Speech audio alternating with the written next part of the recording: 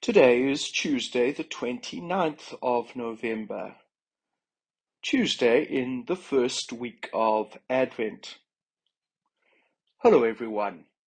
Welcome to these Advent reflections. Our overriding theme is, as you may recall, See, I make all things new.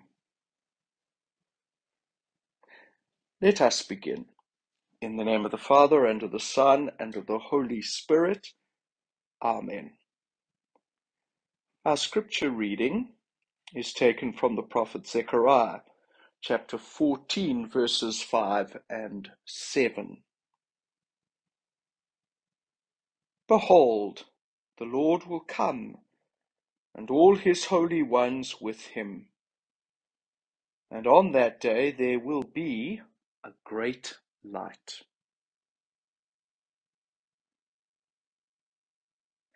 Dear friends, our little scripture passage starts, Behold.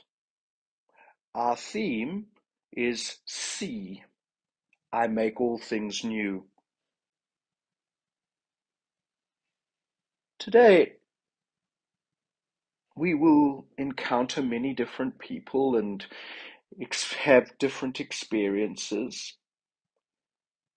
Are we able to see the Lord at work in these people, in these experiences? Are we able to see God working with us, God walking with us, God present to us in the people and the situations that we encounter? Sometimes it's really hard to do that.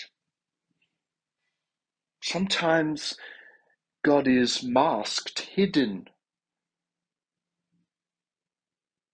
But that doesn't mean he is not present, that he is not with us. We've got to give time and energy to seeing him, to recognizing his face in the faces of others, his action in the experiences we face. The face of the poor is the face of Jesus. The face of the downtrodden is the face of Jesus.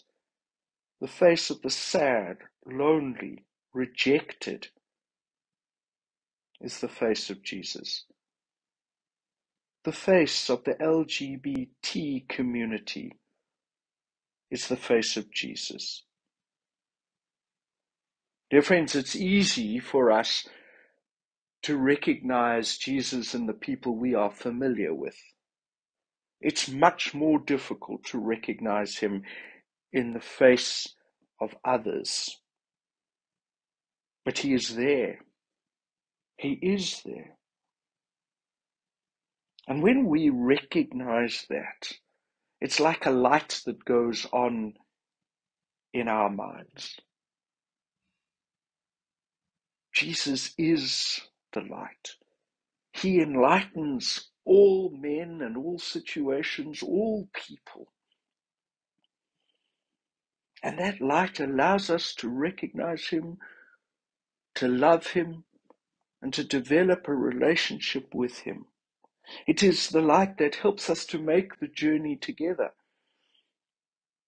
Without that light, we would stumble and fall. Today, as we face all the different challenges and difficulties of this time of year, let us seek the face of Jesus. Let us see him. Let his light guide and direct us today.